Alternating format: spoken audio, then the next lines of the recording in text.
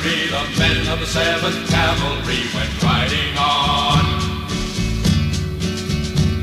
And from the rear a voice was heard, a brave young man with a trembling word rang loud and clear. What am I doing here? Please, Mr. Custer, I don't want to go. Hey, Mr. Custer, please don't make me go. I had a dream last night about to come in fight. Somebody yelled attack, and there I stood with the arrow in my back. Please, Mr. Custer, I don't want to go. No. Look at them bushes out there. They moving. There's an engine behind every one. Hey, Mr. Custer, you mind if I be excused the rest of the afternoon?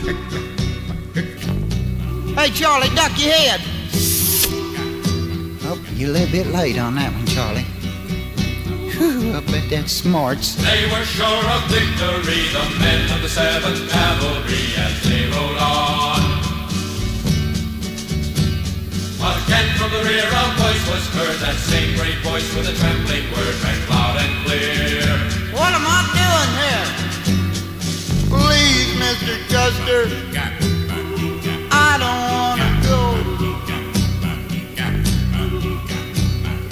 Listen, Mr. Custer, please don't make me go. There's a redskin waiting out there. He's fixing to take my hair. A coward I've been called, 'cause I don't want to wind up dead or bald. Please, Mr. Custer, I don't want to go. No. I wonder what the Indian word for friend is. See, friend. Kemosabe, that's it. Kemosabe! Hey out there, Kemosabe! No, that isn't it. Look at him out there, running around like a bunch of wild Indians.